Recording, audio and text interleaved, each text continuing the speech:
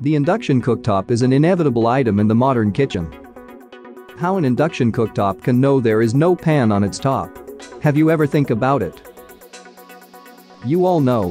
When you switch on an induction cooktop without any pan, it shows an error message. When you place a non-induction based pan on the induction cooktop, it shows the same error again. But when you place an induction based pan on an induction cooktop, it starts working.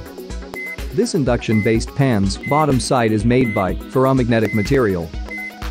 The easy way to identify a ferromagnetic material is place a magnet near to it.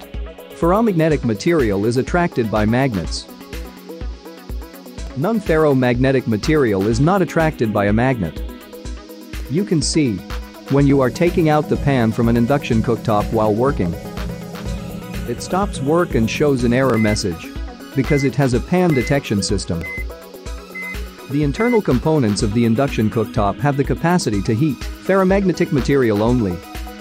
If it starts working with non-ferromagnetic material or without pan, it may make damage to the internal components of induction cooktop. That's why induction cooktop manufacturers made a pan detection system in their circuit. The popular pan detection system is pulse pan detection and current pan detection. If you like to know more about pan detection circuit working, please comment below. We will make another video with more details. If you like this video, please subscribe our channel for more videos about technical doubts.